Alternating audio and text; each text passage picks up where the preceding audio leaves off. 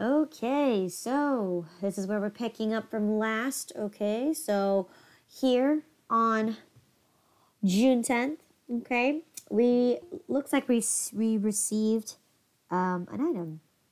Okay, what did we receive? The coffee grinder and the coffee maker that we ordered, brewer. Good. Okay, so let's take a look at this bill or invoice, right? Okay, so it looks like we have both of them, and it looks like we have some tax on them, and it looks like we also applied a down payment. All right. So a few things that we're looking at here on this bill. Okay. So let's go ahead and take a look at this bill. So we're obviously not going to pay now. Okay, because the bill comes out to be a total of $2,634.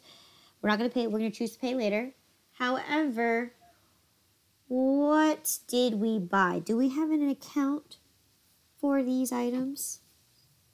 Yes. Okay. All right, so I'm going to check out the chart of accounts. And what accounts are we looking at?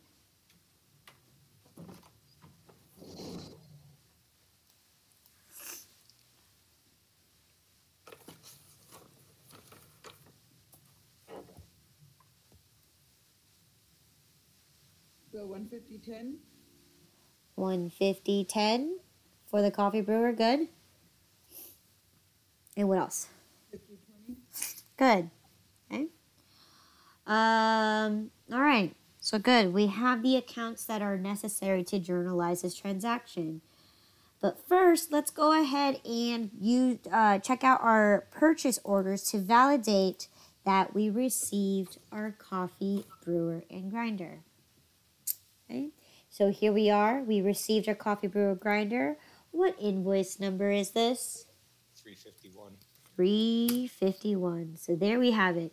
We ensured that we received the items. Okay. So now we're going to go back to our journal and let's journalize this. Okay. So a few things that we know here is we know the date. All right. We know that we received a coffee brewer and a coffee grinder. Okay. And those accounts was 1510 and 15020. Okay. And let's see. So here we're given the actual price of each item. Okay. We're also given the tax on it. Okay. So therefore, actually wait. Before anything, let's go ahead and read the second part. So the second part says what? What do you know? What do you need to have to be done with these items? Additional work for the grinder to work. You need the foundation reinforced, and electrical needs to be upgraded for the grinder itself. Okay, so what I want you to do here is I don't want you to place them in their accounts just yet, okay? Because there's a few things that we need to do to these items, right? And the second thing too is I'll let you guys know ahead is that the next portion is that we have to solve for including the shipping fees. Okay, so for now what I want you to do is because we have an incomplete task, right? We still have to modify one of the machines. What I want you to do is I want you to place it into miscellaneous suspense.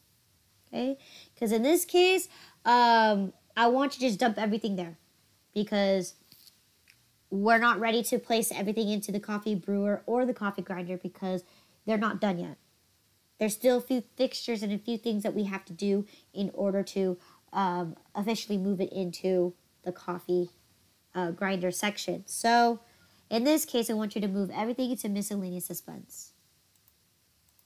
Okay. So we are going to move everything into miscellaneous suspense. Okay. All right. What account number is that? 19,990. Okay. And with that being said, right, we also have a down payment that was applied to the invoice. All right. So therefore, right, the amount that we owe is significantly less. So how do we journalize that? Prepaid accounts. Yes, we're going to redeem our voucher, okay? So prepaid accounts. And what else? Accounts payable. And we're going to record the exact bill amount that we owe. Okay? So prepaid account should be 18,600 20,000. and 20,000. Okay? Excellent. So here, let's first talk about how much the total bill is. Okay? And then let's talk about how much was the total bill? $3,806.02. 2,634. Yes. Sorry. You're talking about the total. 3,806 and 2 cents. Yes. 3,806.02. Good. How much was the down payment that we wrote a check them out for? 1171.87. Okay. So therefore, how much should be my bill? 2634.15. There you go, 2634.15.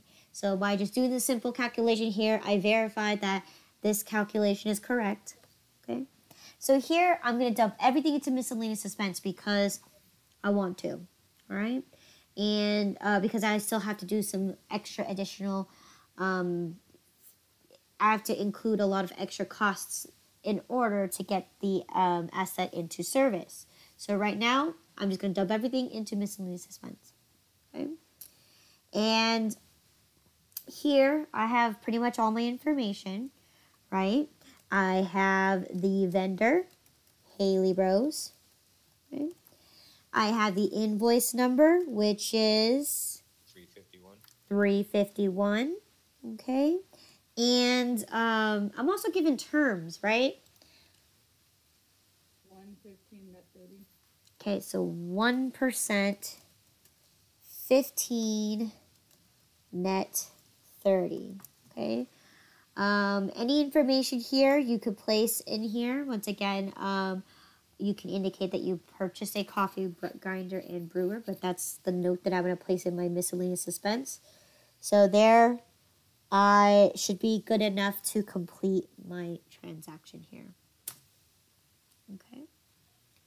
So now that I have all this and my numbers are all figured out, next step I have to do is update my ledger. Okay.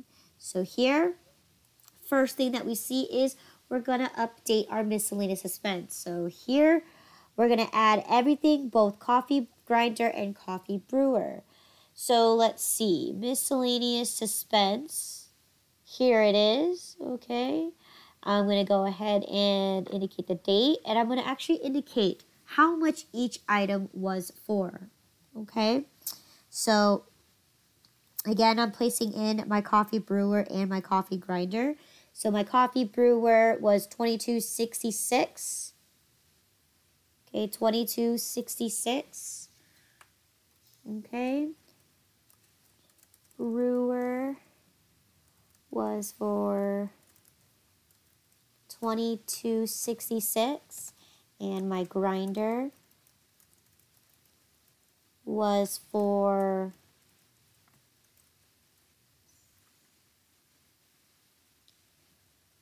$12.49.95. $12.40. Is it 49? 45. $1249.95. $12.49.95. Okay. Plus.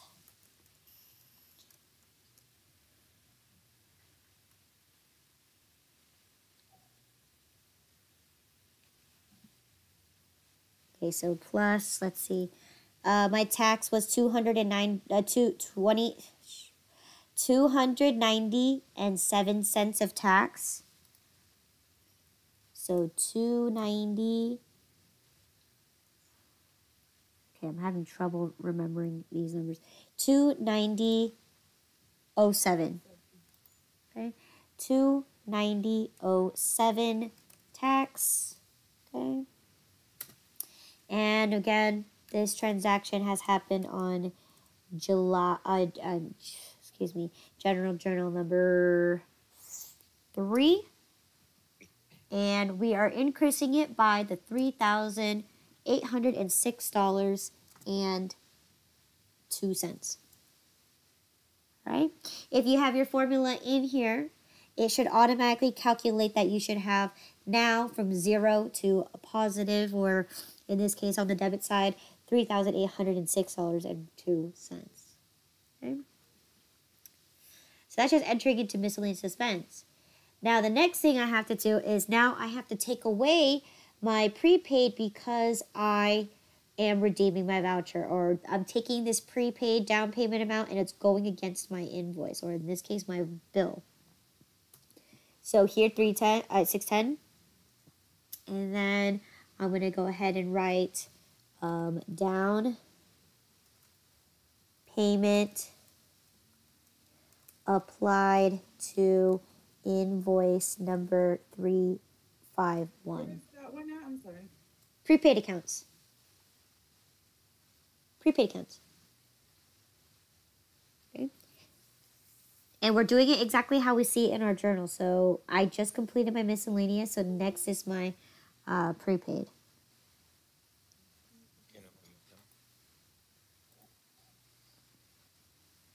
Oh, where'd he go?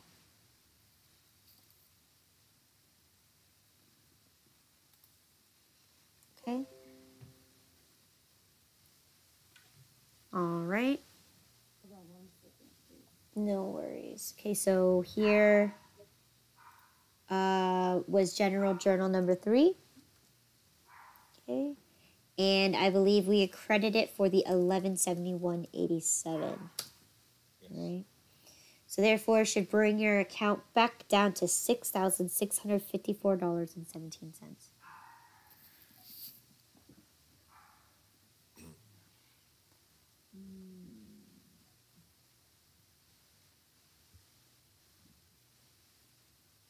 Something wrong?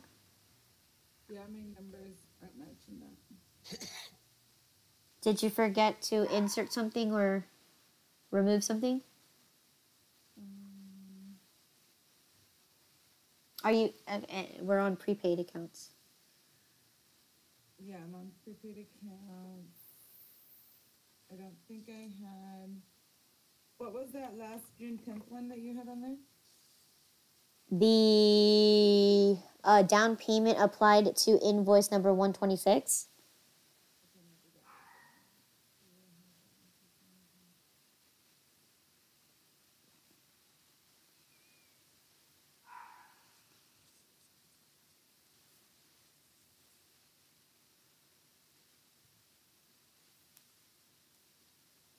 No, it's 400.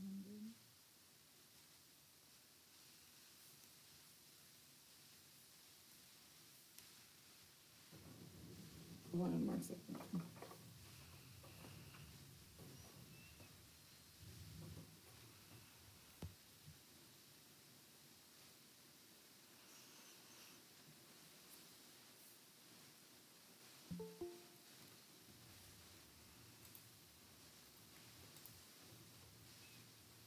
Where did it go?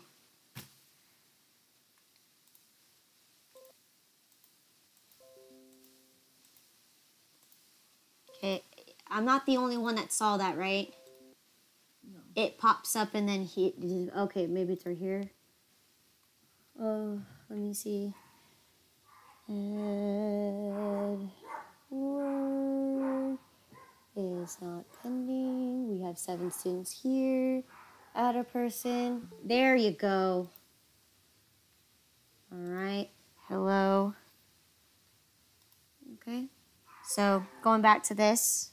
So were you able to find, did you end up getting the same number? Okay. So here we just entered in our prepaid, right? Our down payment has been applied to our invoice. So then the next one that we have left is to insert our bill in our accounts payable account. So here we have it. We're going to go 610. And we got the invoice number 351. Okay. Same thing, general journal number 3. And this time we're increasing on the credit side for the $2,634.15. So therefore, you should now have $11,863.90. Okay, so already there. Okay, there's a lot of money that we owe. Okay, so now that we've completed this right here, okay, we entered in our last account in here. So now we need to go to our subsidiary ledger because we received a bill. And let's go ahead and fill out that billing information. So let's go to my vendor. I believe this is Haley Bros. So all the way down in the middle, Haley Bros. Here we are. Okay. Once again, this is 610. Okay. We have coffee brewer and grinder. Okay. Invoice number 351. General journal number 3, because that's where the transaction is. Now terms. Were we given terms? Yes. 115 net 30. 115 net 30. 1% if 15 net 30. So in this case, what is my discount due date?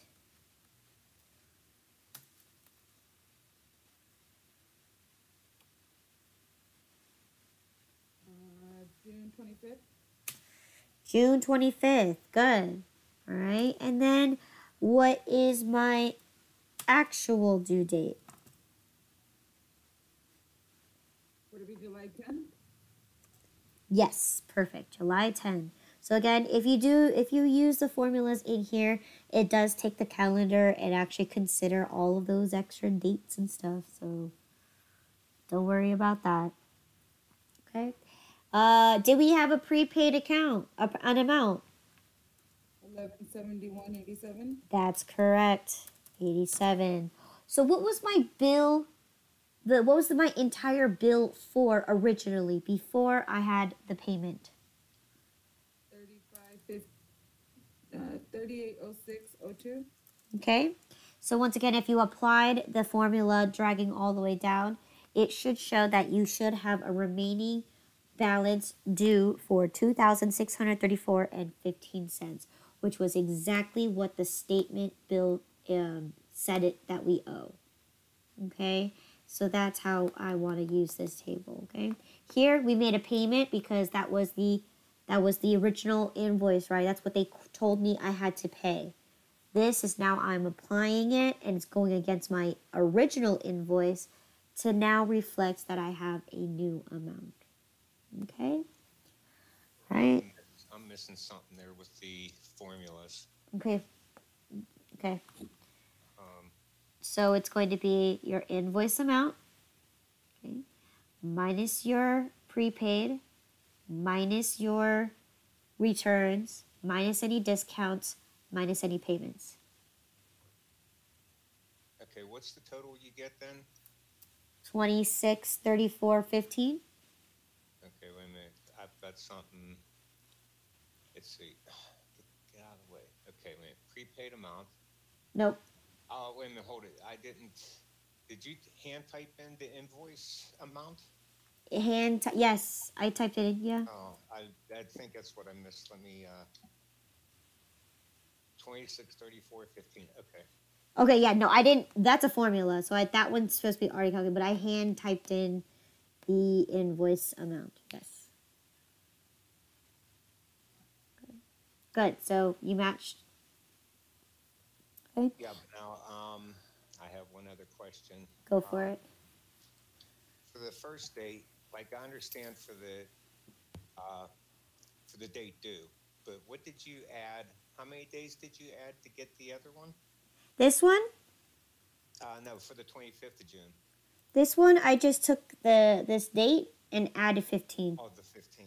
Okay. Yeah, because I in this case I meant 15, it makes a little more sense to just do it that way instead of having to think, okay, so how many more days does it make it to 30? 15. So instead of doing that, because I will have different numbers going through the discount due dates. So in this case, it's better to just use your terms. Okay, my discount due date's within 15 days. If not, the whole thing is due in 30. So I just keep it consistent by marking the original date and just adding whatever section they belong in. Okay. So this one is the original due date. So the date that I copied here plus 15. This one is the original due date plus 30. I didn't just click the next one over and added 15 because it can change depending on what the terms are. Well, no, when you were on that part, my Excel froze, so I missed it. Okay. On that part. Got you. All right. So that's how we use the subsidiary ledger, and that's how I want you to use the subsidiary ledger, okay? So when we apply discounts, that's where we also have to take a look at the given situation as well. So once again, that's how I want you to use the subsidiary ledger, okay? So we completed 3 worksheets, right? We didn't deal with inventory, so we can go ahead and continue on forth, okay? So in this case, this scenario, right? I received my fixed assets. However, I didn't move them into their proper accounts yet because I still have some fixtures and some things I need to do to the machines. Okay. All right. So the next scenario. Okay, let's see what happened here. What is this? I delivered. Yes. We had a separate shipping cost, a separate shipping company that says, hey, what happened here? What condition are these type of deliveries? Freight expense? Okay, not freight expense. What? Not FOB. Let's take a look at terms. Oh, COD. Okay, so if it's COD, what does COD stand for? Cash on delivery. Cash on delivery. So this delivery company is a third-party vendor that says, "Hey, I delivered your equipment, so I need you to pay me for shipping out these items to you." Okay? I want to be paid now. So in this case, let's take a look, right? I have 2 machines, okay? In this scenario here, I'm going to assume that both machines are equally heavy, okay? So I'm telling you that you're going to split the shipping in half for each one. But let me ask you this. Where are my machines right now? Miscellaneous expense. Miscellaneous expense. Are both of them in there? Yes. Yes, so in this case, we're just going to dump the whole thing into miscellaneous expense because there's no point to have to distribute the freight just yet. However, I do want you to note this. When we do calculate those shipment costs, I want you to divide it 50% to the coffee grinder and 50% to the brewer because that's the cost it took for those fixed assets to get to my store. It cost me money to ship these items to my store. Okay? So, in this case, since I recognize that I've dumped everything into my miscellaneous suspense, so therefore that's exactly what we're going to do. We're going to dump it into miscellaneous suspense. Okay?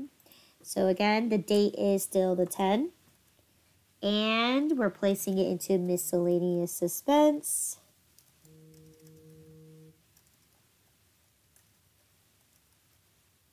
Okay.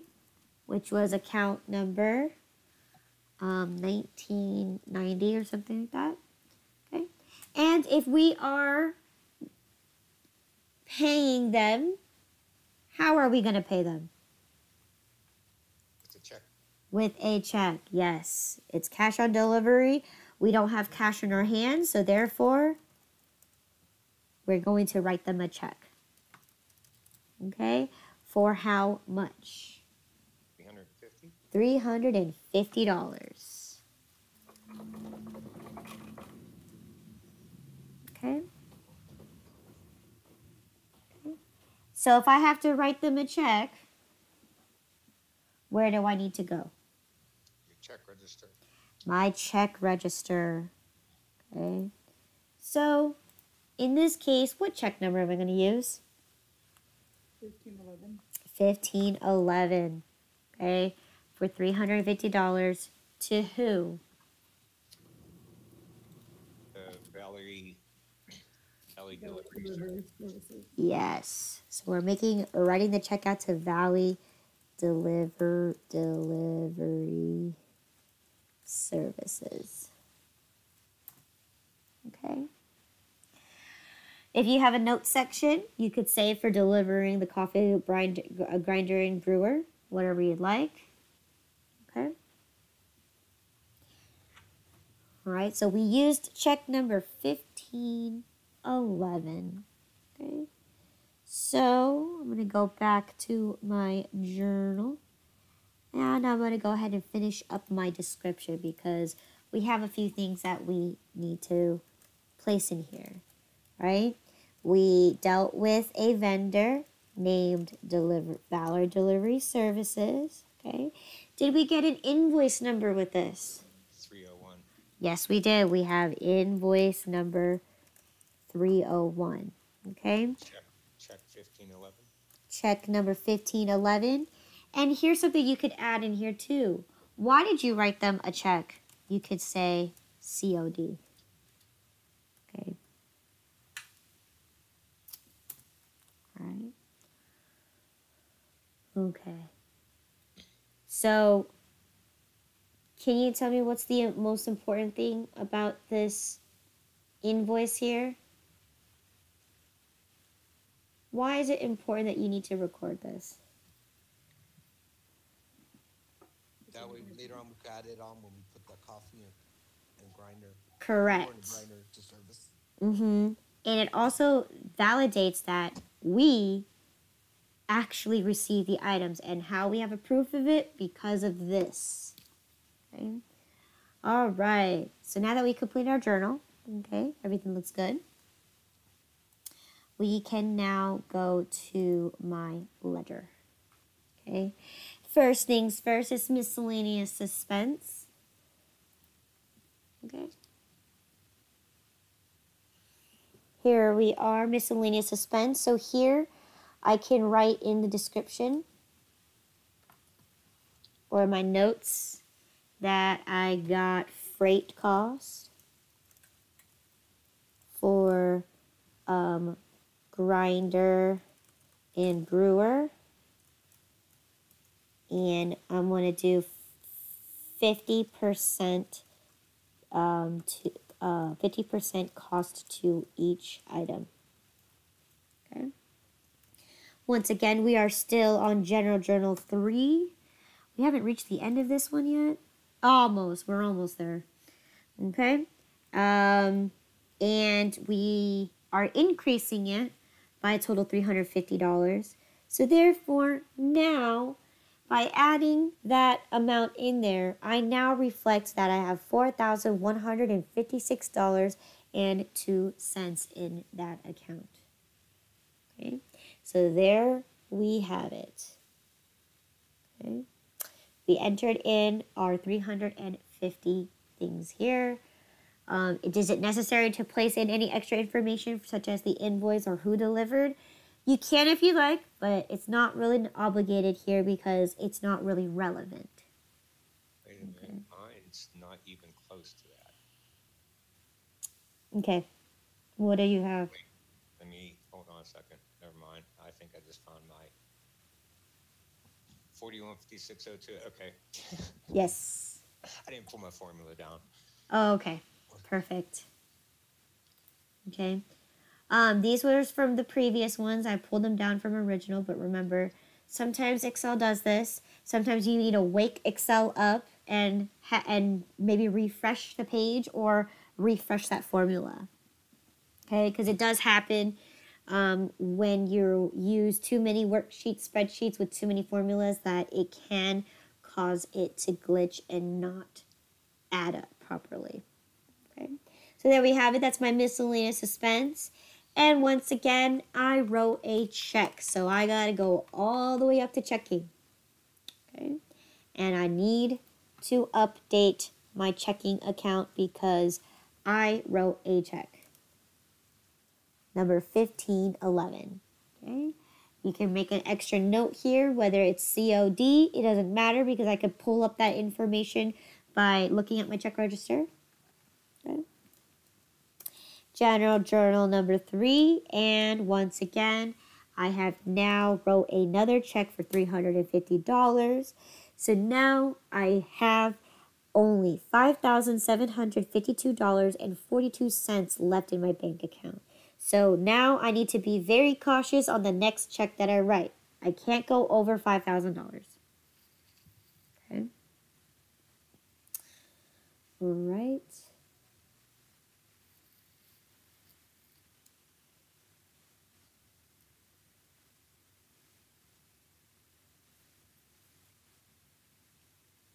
Okay. So now that I've entered in my last account here, what's next? Subsidiary. Yes. Okay. For any reasons that you need to have any discrepancies with the delivery services, you can complain if they accidentally broke your items. Other things that you can do is you can call them back up, especially if they're the one who delivered it. They're most likely, if you are ever going to return your item, they're probably going to be the ones that are going to be picking up the item. Okay? So, Valley Delivery Services should be almost second to last entry here. Yes, it is. Okay, I put a blank one just in case you need it for any reasons. But let's go. Here we are, Valerie Delivery Services. The date, and what I'm going to say is delivered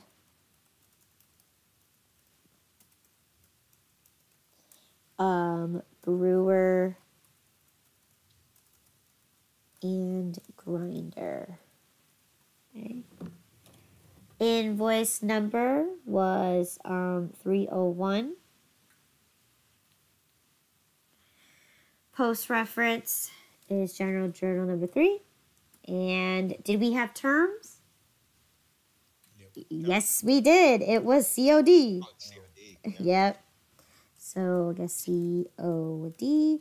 Oh, and I forgot to also enter in the check number in my little notes here. Check number 1511. Okay. So the invoice amount was $350. And of course, we made a payment for $350. So if you guys remember the formula, once again, it is going to be your invoice amount minus any prepaid, minus any returns, minus any discounts, minus any payments. To therefore get you to 0. And with this one, since it looks like we're going to be utilizing Valley Delivery Services, you can go ahead and pull that all the way down. Okay.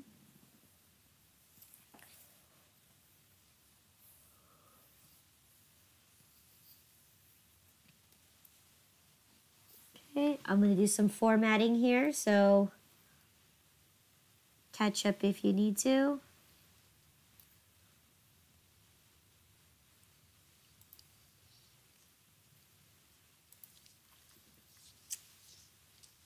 Okay. Okay. Once again, we did not use, or the purchases that we made, or this transaction right here has nothing to do with our inventory. So therefore, we don't need to use our inventory worksheet here.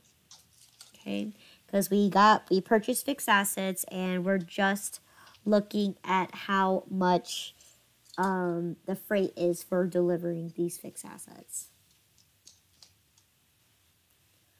Okay. All right, so here we're complete with our transaction. So let's see what has happened next. Right? We're taking the brewer out of miscellaneous suspense. Yes. So in this case, how much is this brewer going to cost me? Well, we already have a few things here, right? We're going to split 50% of the freight cost here. We have tax that we have to deal with. So in this case, let's go ahead and figure it out. So on your miscellaneous suspense account, so let's go to your general ledger. On the side here, as you see all those numbers, right, is going to be where you're going to be calculating your total amounts. Okay, so here we are at miscellaneous suspense. So here, what was the total of my brewer? $22.66. $22.66. What's the tax on it? $186.95. 106. 100. Where did you get that? 186. Yeah. Let me clear these. I'm not quite sure where these numbers belong.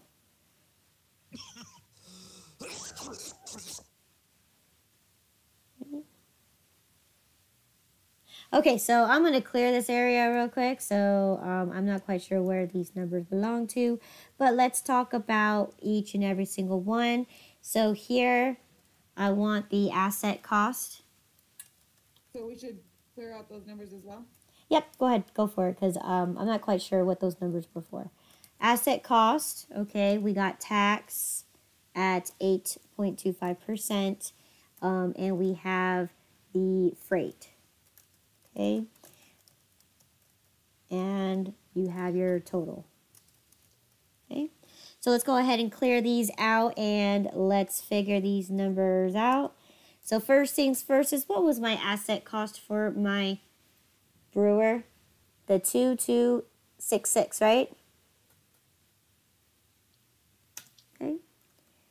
Once again, tax. How much is tax?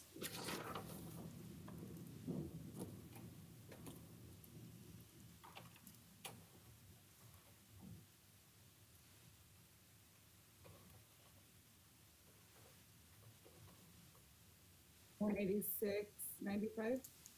186.95. Okay. So we rounded up. So in this case, what was my freight? If it's going to be 350 divided by 2, what's my freight here?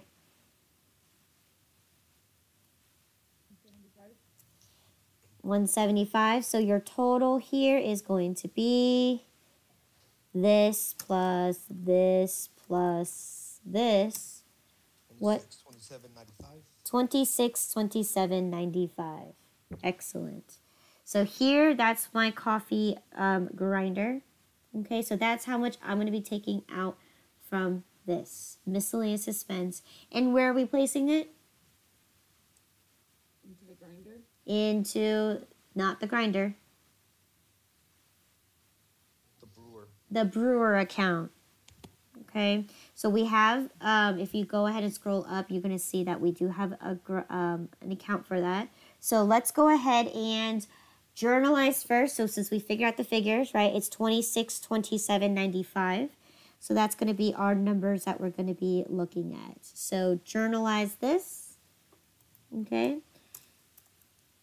We're going to be adding our coffee brewer to the coffee brewer account, and we're going to take it out of miscellaneous suspense.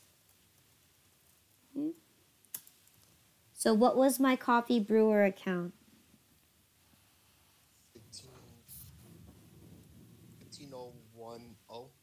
15.0. And my miscellaneous suspense account? $19,990. Okay. And what was the total amount again? The 20. Okay. So that's what we're going to be taking out from our miscellaneous expense and moving into our account. So here it's up to you what you want your description to be. I can say move brewer out from miscellaneous account. Miscellaneous account.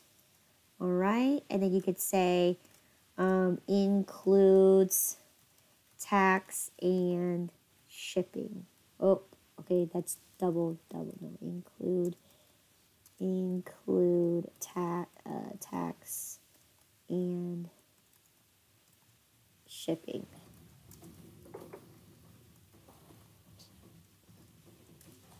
Okay. That should be good enough. That we are moving everything out and we are including the tax and the shipping costs. Okay. So now we are here at our ledger. Okay, this one I'll make an exception for you to go ahead and do miscellaneous first and then move everything into the brewer. So here I'm going to also right here make a note that I am moving coffee brewer out, including tax and shipping.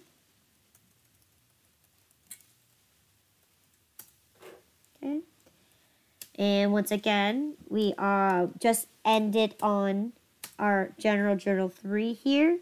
And this time we're going to be subtracting out the 26, 27, 95 out from this account. So therefore, in remaining in total right now is going to be your coffee grinder, right? At a total cost of $1528.07.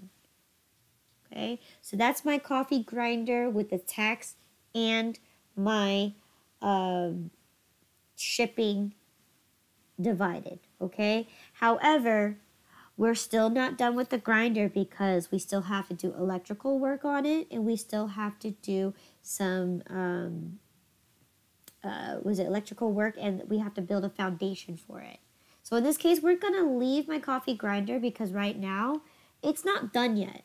We still got additional things because right now it's not ready for service yet. Okay, we don't have an electrical outlet, so how is it going to be able to be put into service?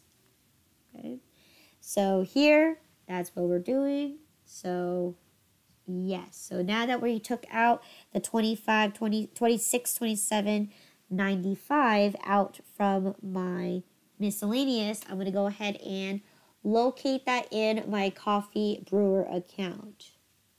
Okay. Which, okay, is...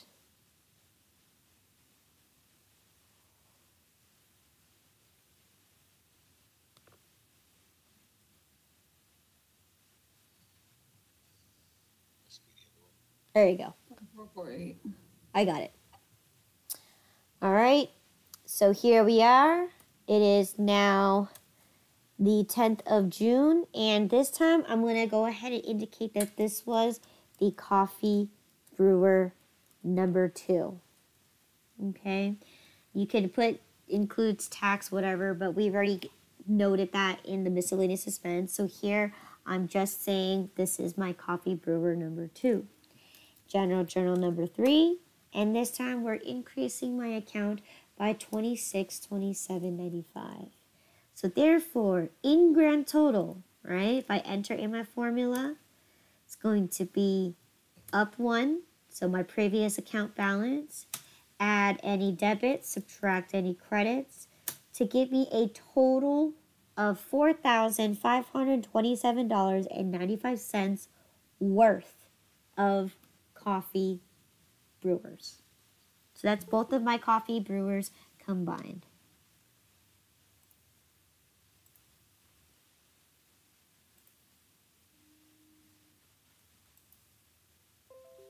Okay.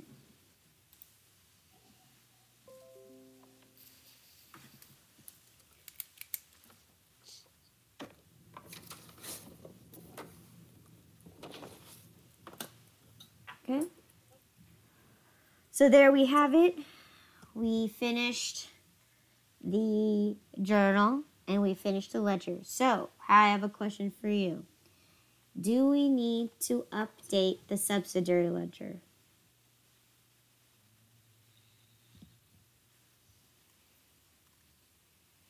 Well, we already paid for the freight, so I don't think we don't have to. No, we don't, because all we did was we just moved the brewer out of miscellaneous expense and into its account. But we didn't pay, like, we didn't deal with the customer or vendor. Correct. This was considered a internal transaction. So this had nothing to do with anybody. This was just my books and my accounts only. So in this case, this is an internal transaction. There's dealt with nobody. Okay. So there we have it. Therefore, we do not need to use our subsidiary ledger for this transaction. Okay. And again, we didn't deal with inventory, so there's no need to use the inventory worksheet. Okay. So let's see what happened next. Okay, so now that we have moving our coffee. Okay, hold on. We moved our coffee brewer over. Okay, what's the next thing that we have here? Hired LV remodeling company to reinforce foundation for coffee grinder. Okay, so any transaction that needs to be recorded here? No. No. We just simply hired them. We haven't received a bill. We don't know if they completed the job yet. We just simply hired them. Okay. All right, so now it is now the next day, June 11th, and what did we receive a bill for? The original work they did for breaking down the storage. Breaking down the storage. Journal 2, when they came in and did the remodeling inside the coffee shop. Correct. Interior design. Okay, so in this case, I had a subcontractor to come in and design my store. So in this case, it's going to be treated as a subcontractor expense. I hired them to do one job, which is to redesign my store. So in this case, what was the bill for? What was the bill amount? And when is it due? 1890. Okay. 4 days. It's due in 4 days. So, how do we record this? We don't record it because it's just in the journal because we're not paying for it. Well, if we received a bill. We're going to use accounts payable because we're not paying it right now. Correct. Okay. A job has been completed, but the question is you're not obligated to pay right away. However, you do need to report that you owe somebody money because a job has been completed. Okay, so in this case you do, and I've already noted that because I hired this person to do some subcontracting labor, right? They redesigned my store. So therefore, I want you to categorize it as a subcontractor expense. Okay, so let's take a look at your chart of accounts. What account number is subcontractor expense? 60510. 60510. Good. All right. And because we're not paying it now, we're going to be using an accounts payable. Okay. So now we're done with this work sheet here. So we're going to move on to the next one. So now we're dealing with general journal page 4. So let's go ahead and journalize this. We are now on the 11th. So therefore, I'm going to have subcontractor expense. Okay, so I'm going to journalize my subcontractor expense.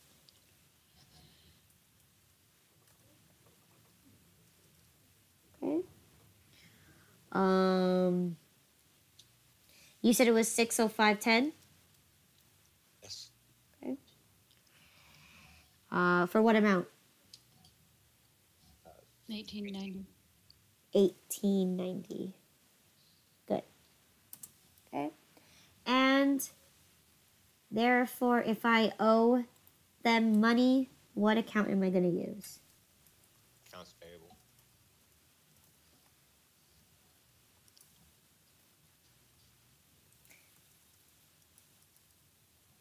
For the same exact amount. Okay. We have all of our information here, right? We don't need to write a check. We don't have a purchase order involved. We're not depositing any money. So in this case, my information is, well, first off, who sent me this? I put LB Remodeling Company, and then I put the invoice number 1754, Good. and then net 4 because it's due in 4 days. And I just put a little note, interior remodel. Perfect. Okay. Due in 4 days, right? And for interior remodeling, okay? Okay. So here, I've completed my journal. It's done. Okay. So now, what's the next step I have to do?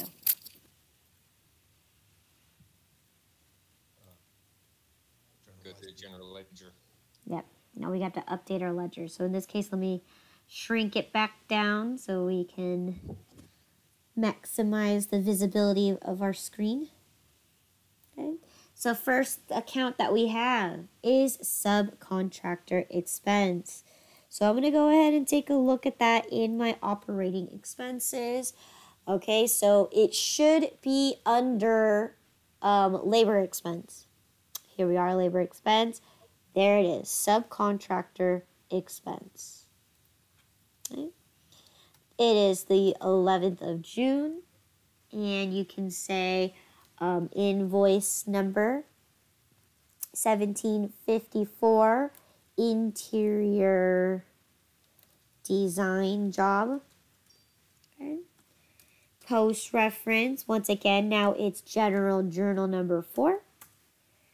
And we're debiting this account because it was an expense for the $18.90, which, because this is our very, very first entry in here, therefore it's going to reflect as the beginning balance, which is for the $18.90. Okay, there you go. Fixing it up a bit, reformatting how I like it. Okay.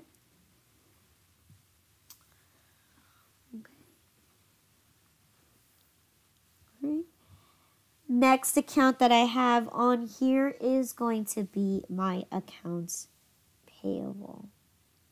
Okay. So I'm going to go ahead and locate my liabilities. Here it is, liabilities. And I should have left off of my accounts payable. So I'm going to enter in my information. So it's the 11th. Okay.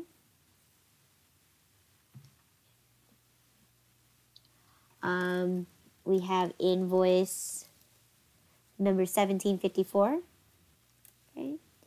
General journal number 4 this time. And now, because we are increasing our liabilities, right, we owe more money. This time we owe another $1,890. So already we're not looking too good. We're owing so much money. But that's very typical of a startup company. You need to make all of these expenses in order for you to start operating a business, and slowly you will generate the income and essentially pay back all those debt.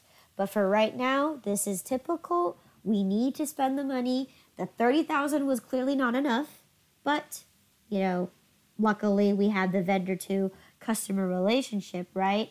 That they allow us to give us an account. Okay. So therefore, now I owe a total of $13,753.90.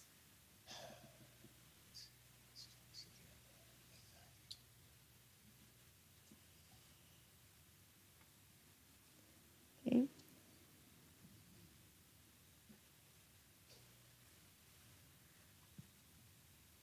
then I'm gonna take a minute and run to the bathroom real quick. Go for it.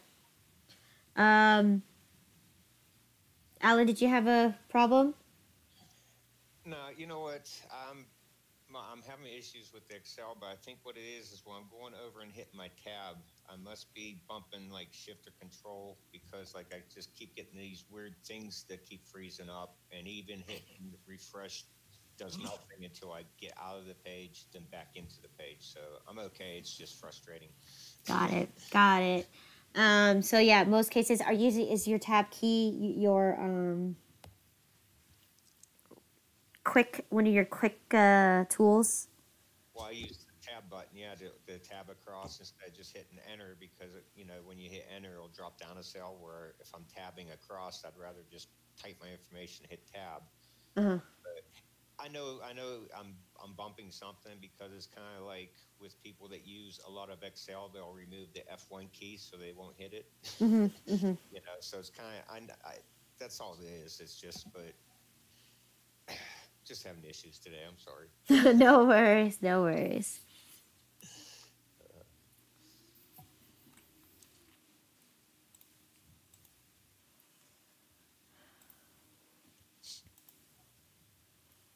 Oh my gosh, no, I don't want that. I'm gonna pause. Okay. So, going back to this, so we just finished entering in our accounts payable. So once again, we're not looking too good. We're owing a lot of money now. Okay, so now the last thing that we need to enter is going to be our bill into the subsidiary ledger. So here we have it. We're going to go ahead and locate LV remodeling, which should be somewhere in the middle. 115. 115. Perfect. Okay. So date once again is now the 11th. Any notes that you want to place here, you could say interior design job. Okay. Invoice number, which is the 1754.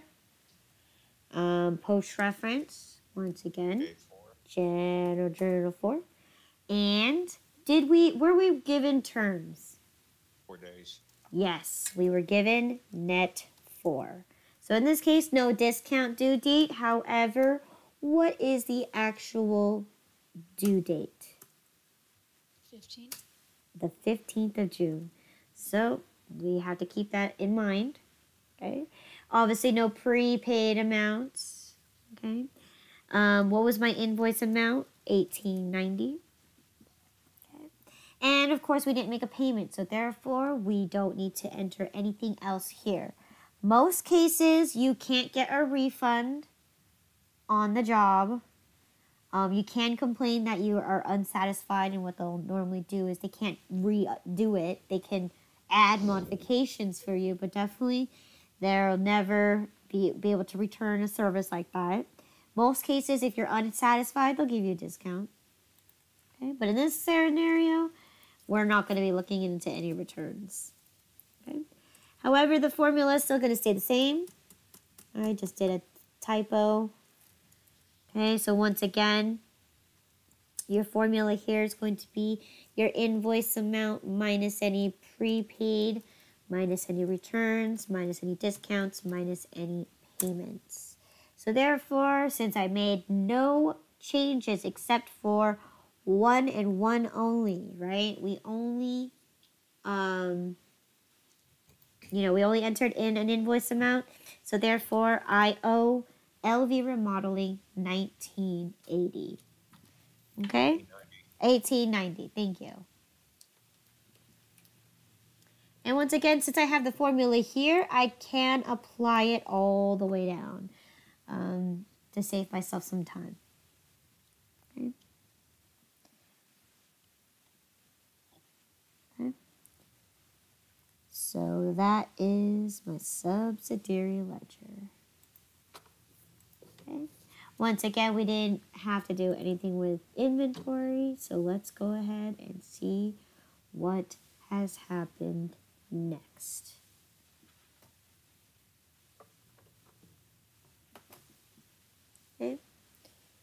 So in yellow, what do I have here? You hired an employee. I hired an employee.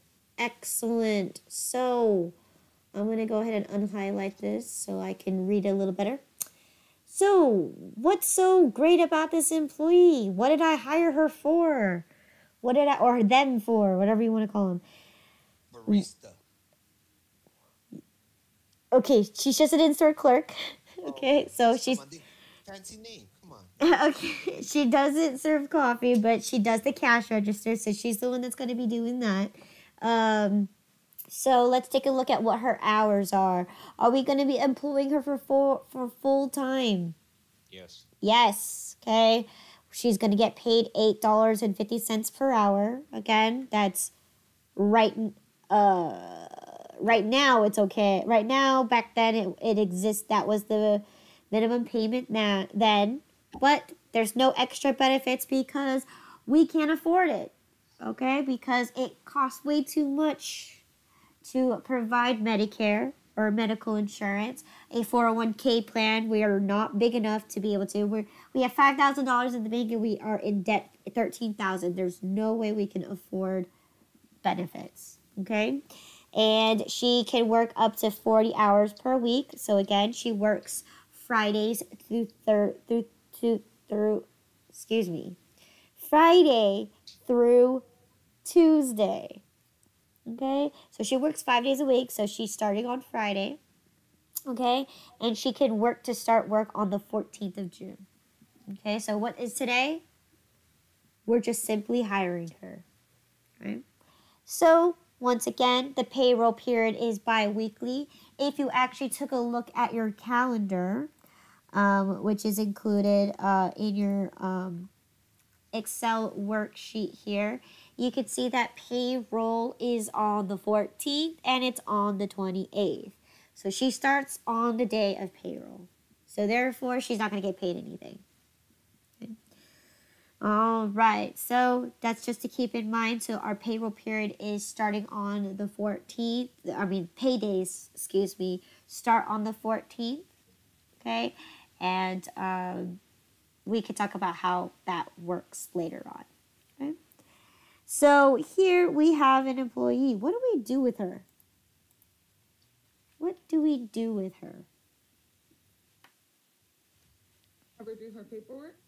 You could do her paperwork, but where would you place that paperwork? In the Subledger.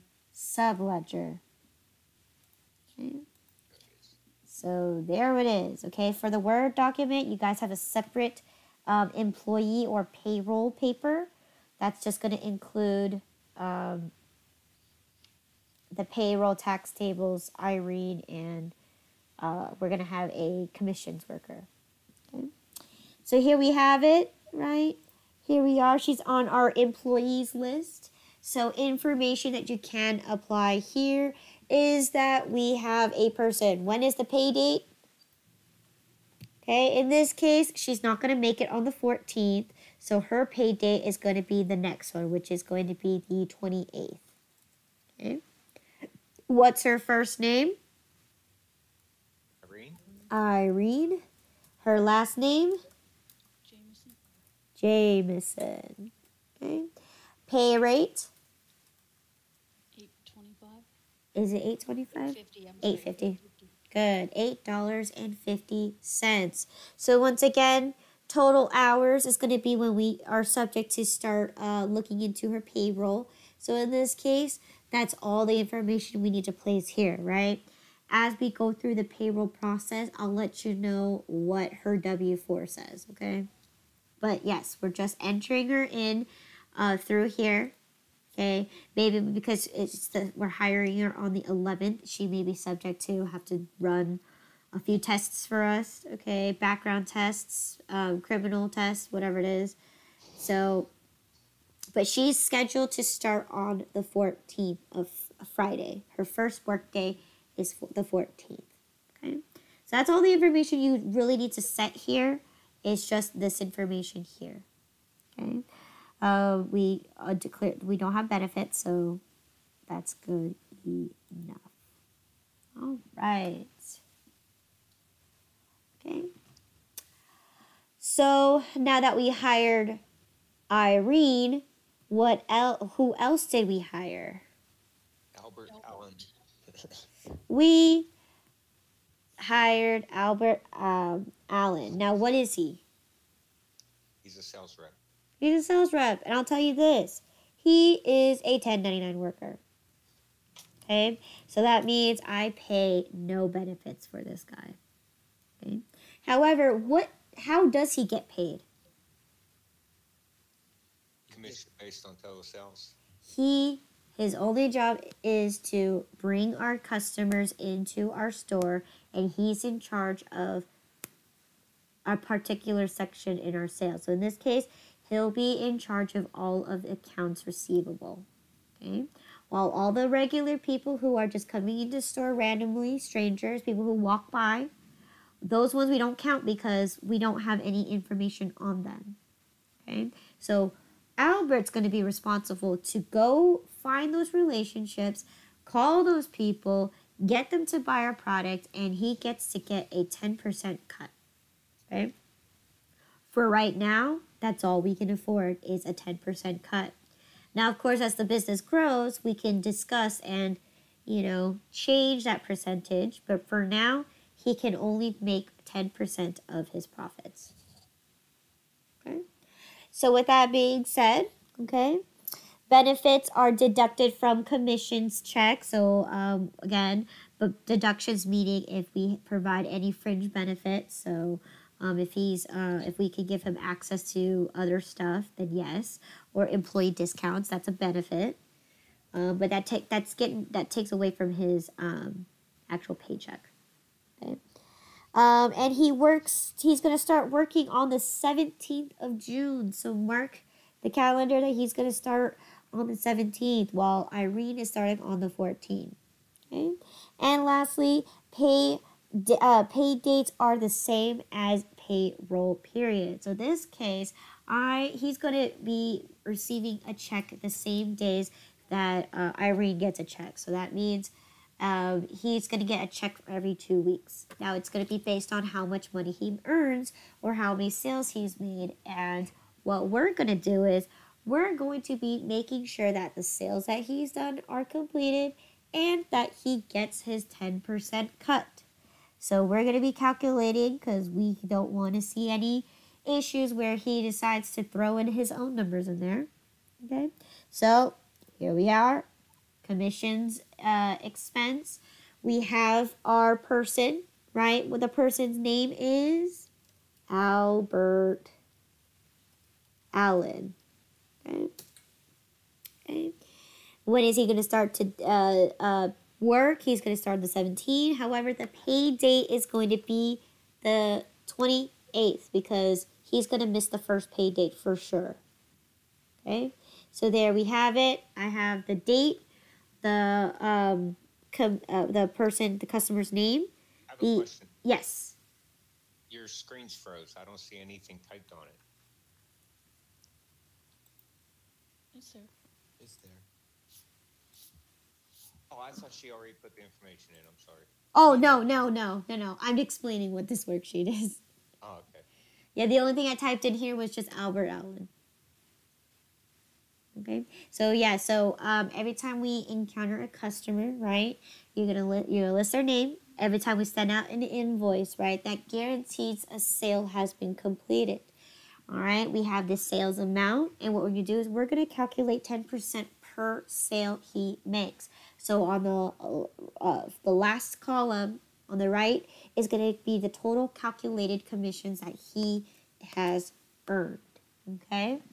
Now, another way that you can look at this too is that if you want to, I was debating on whether to create one or not, a sales order form.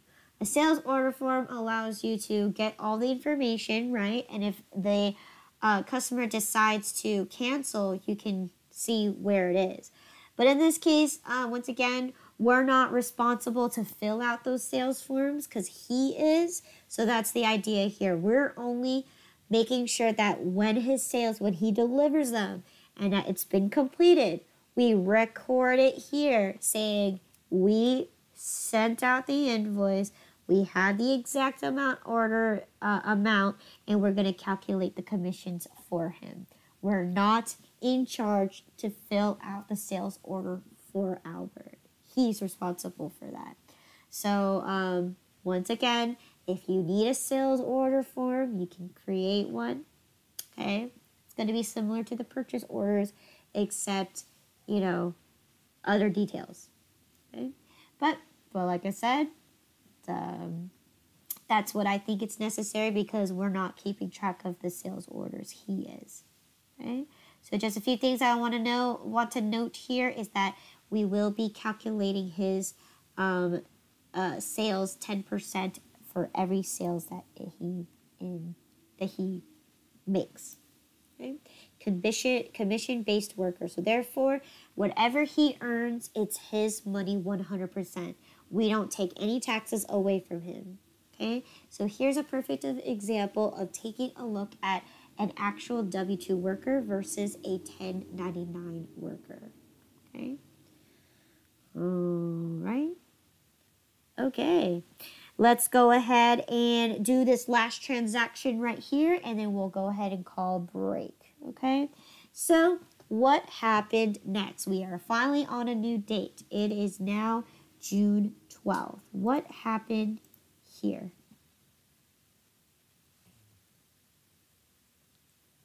Let everybody know we're gonna be opening. What did you say? Said we're gonna let everybody know we're opening. Yes, we're going to let everybody know that we're opening by submitting a little advertisement in the Las Vegas Register, okay? So in this case, all right, how much will it cost me to run a, what is that? A fourth of a page newspaper article or ad in the newspaper? $85. It's going to cost us $85, okay? And once again, this one's pretty straightforward. If you're going to run an ad in the newspaper, what kind of expense would that be? Advertising expense. So let's take a look. What account number is advertising expense? 60,000. Good. And how did we pay? Visa. We whipped out our credit card for the first time, and then we're going to pay with it for running the ad in the newspapers. So let's go ahead and journalize this. Okay. So a few things first, right? We recognize the date is now the 12th. We have a newspaper ad. Okay, so therefore we are incurring an advertising expense.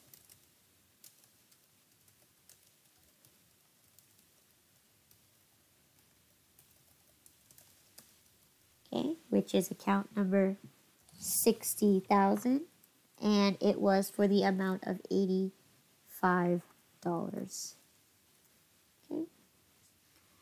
And then for the business credit card, right? Now, when we charge our business credit card, what's our assumption here? Are we actually paying with our own money, or are we owing other people money? You're owing someone else. You're owing the bank. You, in this case, you own the credit card company.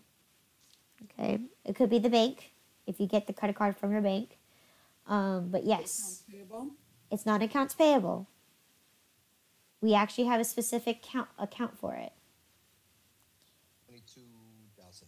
Yes, Visa payable, because in this case, we're keeping our credit card transactions separate from the ones that we owe. Because in another sense, you could think of it this way.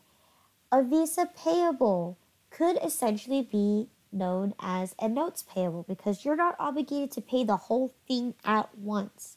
You can split your payments into as many payments as you like.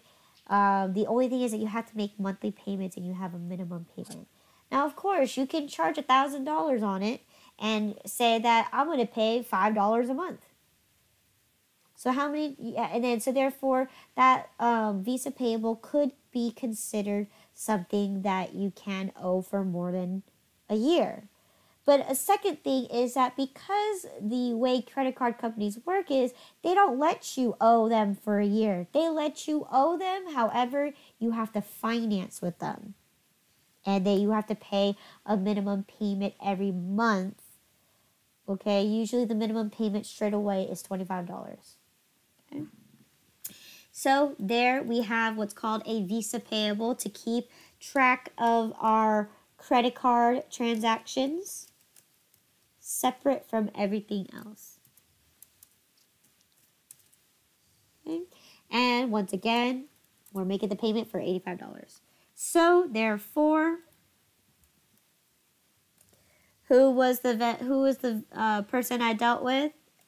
Las Vegas RJ. Yep, Las Vegas RJ. Registered journal, whatever you want to call it. There is no invoice number, but a few things that you could say here is 1/4 page newspaper ad. Okay. Do we And put the date that it's going to run? you can if you like, if that's something that you want to keep in mind. Okay. Okay. When I actually do this for my subsidiary ledger, that's probably a perfect place to put that information as well. Okay. So there we go. Las Vegas Registered Journal. Okay. So now that I have that, I'm going to go ahead and update my subsidiary ledger just to keep my accounts balanced. And this time, let's see, advertising expense is going to be an operating expense. Okay. Okay. It should be at the top of the page on this one. Very, very top, advertising expense. And I'm going to go ahead and write the date. It's the 12th. You can write that you ordered a 1/4 page newspaper ad. Okay. Post reference, General Journal number 4. And I am debiting it for $85. Okay. Once again, since that was my very first transaction there, therefore my beginning balance is 85. And I'm going to format it real quick. Okay. All right, so that's my advertising expense. And then last but not least, I'm going to go to my liabilities once again. And instead of this time, I'm not going to be using my accounts payable account. I'm going to go ahead and use my Visa payable account. All right, so once again, this is why a bank reconciliation would be perfect for you, because you can reconcile your credit card statements as well, right? That's a statement that you get at the end of the month, and that's definitely a way that you can keep track of, one, your interest that you get charged, two, what your expenses were, and computing against what you actually recorded in your books. So that's exactly what we're doing here. We're recording my transaction for this, okay? And here, your item here, your notes could be whatever you'd like. So I'm going to go ahead and write advertising, okay? Because your credit card is going to give you the information on the exact vendor and the amount, but it's not going to give you the reason why. So you can determine whatever the reasons why through your books.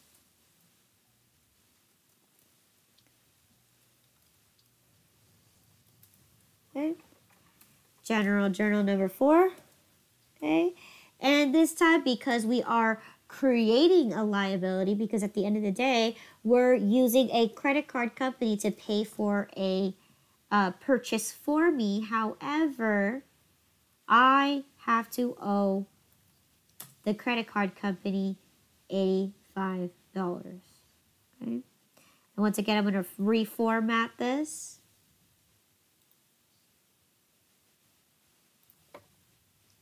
Okay. So now I owe $85. Okay. All right. All right, last but not least, we have one more step, which is going to be updating my subsidiary ledger because I made a connection with a vendor. Now, if they fail to run my newspaper ad into the newspaper, I can report them and say, hey, you didn't do this for me. I paid you. Okay? Etc., etc. And the great thing with a credit card is that it gives you the transaction number right then and there. Okay? So that's even more of a proof of a transaction has occurred and you get the information instantly. Okay? So let me go ahead and find my Las Vegas. I think it should be here. What was that one? 37. Right there. Yep. 137. Las Vegas RJ. Okay, so once again, date is the 12th. Okay, 1/4 page newspaper ad. Okay, to run. Was it the from the 15th through the 20th. through the 20th? Good. Okay.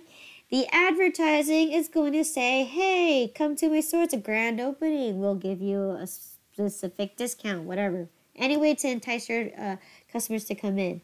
Once again, no invoice number, post reference, general journal number 4. Terms, obviously no terms here. Now, here is the question here. My bill or my receipt should reflect that I have an $85 charge. However, I paid with a credit card, so therefore it's been paid for. Okay? However, I owe the credit card company money now. However, this transaction has been paid for. So I'm going to go ahead and make a note here that I paid with a Visa. Okay? Once again, my formula is going to be my invoice amount minus prepaid, minus returns, minus discounts, minus payments. So you can go up to this vendor at any given time, say that, hey, I didn't see my newspaper, my ad in the newspaper, okay? If for any reason that you need to either get a refund or discount or whatever it is that you need. So there we have it. I owe Las Vegas RJ nothing because I paid with a Visa credit card. Okay, transaction has been fully paid. Okay, and there we have it. Once again, no inventory was used at this moment. We didn't make purchases of inventory. We made a purchase of advertising flyers. So in this case, this transaction is completely done. And when we come back, this is what we're going to be doing next, okay? All right, so I'm going to stop here. We'll take a nice 20-minute break, okay?